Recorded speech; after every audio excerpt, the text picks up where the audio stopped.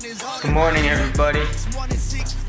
So, I had a vision.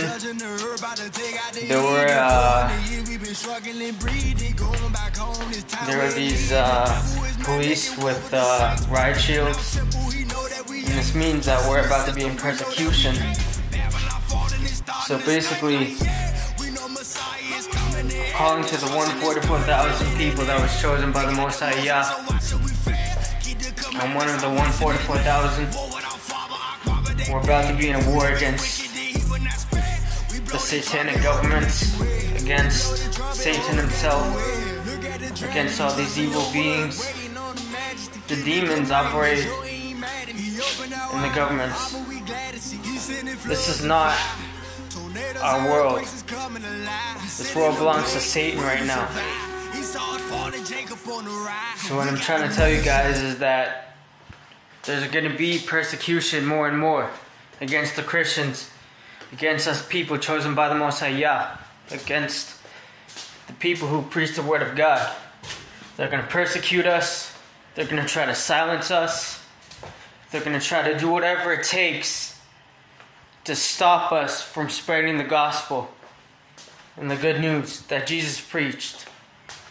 And the Lord is soon to return. But first we will be put into persecution. This time, it's our time to shine. Blessed are those who are persecuted, because we will be preaching more and more. And when the two witnesses, Enoch and Elijah, when they come to the earth, when they preach, nobody will be able to stop them.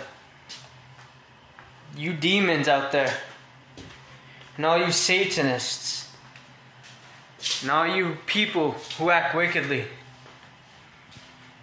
when those two witnesses come to the earth and return, they will be preaching a gospel full of fire, full of holiness.